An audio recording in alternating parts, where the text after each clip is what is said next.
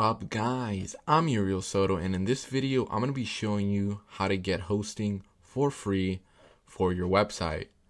Now I know that there's a lot of videos out there where people show you how to build a website, and usually they tell you to go on SiteGround or they go on GoDaddy or Bluehost, and they tell you to pay for a hosting plan. But usually you guys just want to test around, practice building a website, and you guys don't want to pay because you're only learning how to build a website, right? You're not actually trying to have your own website up there for clients or for e-commerce or whatever it may be. So basically you just want to get a website just to practice building and learn how to build websites, right? And this is where Pantheon comes in. Now you're able to basically get free hosting for 2 websites, and on here they call it staging. So let's just get into this. The first thing you're gonna need to do, let me actually shrink this and move this over here. First thing you're gonna need to do is click on Get Started, and then just register in here. Add your name, add your last name, company, let's just call this Uriel Soto, work email, let's go and type that in.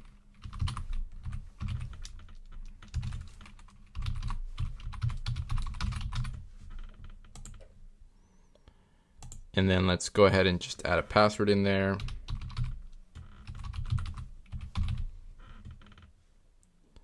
And then let's go ahead and click on sign up. Let's go ahead and save this. Click login. Let's go ahead and type in our email. So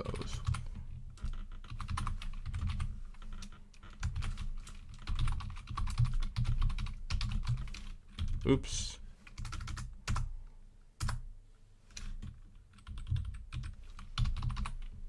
protonmail.com. Type in our password. Let's get in here. Okay.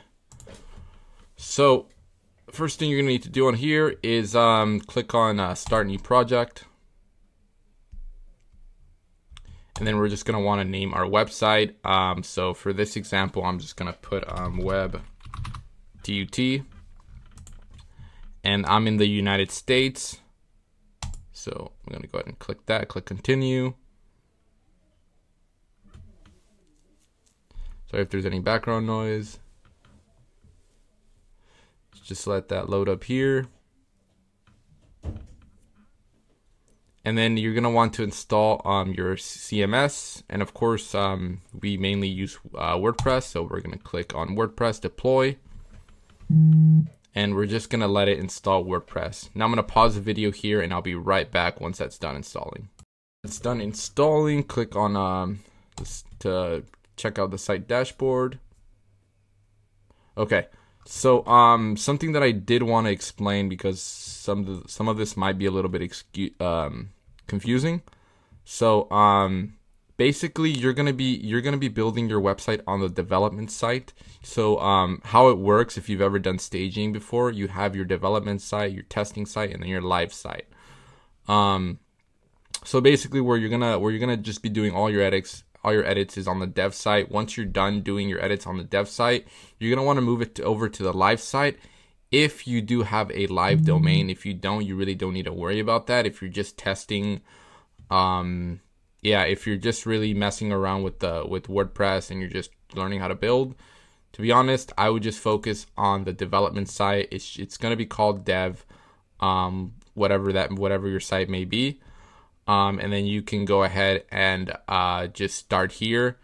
And then the live site is a little bit different. If you click on live, you actually won't even be able to view live, because technically you don't have a live website. Your live website would be basically your full domain. It would be for instance, google.com, right, would be considered a live website.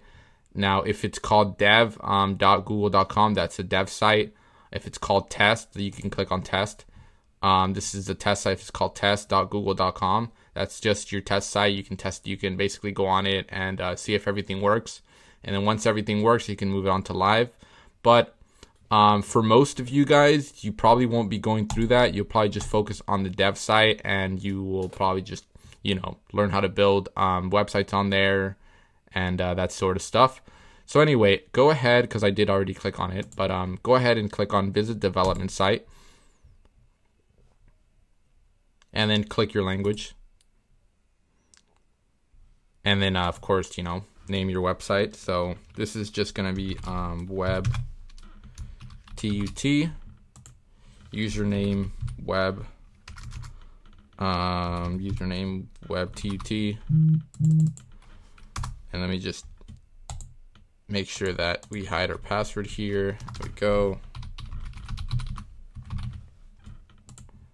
And then go ahead and add an email. I mean, I'm honestly just going to add a test email to this, 101, whatever. It doesn't have to be my actual email because I'm going to delete this website after, so it's not really going to matter.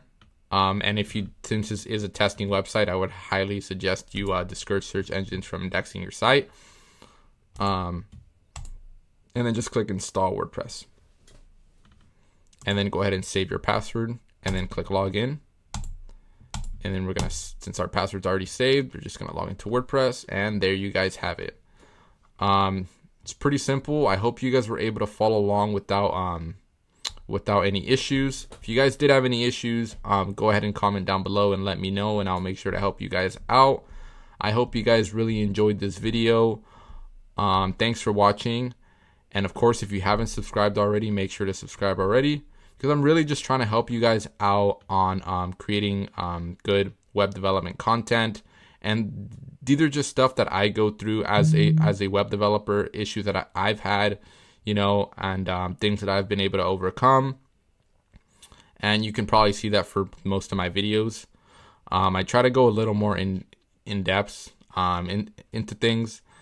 So just let me know if you have any questions, guys. And like I said, thanks for watching, and I will catch you guys in the next video.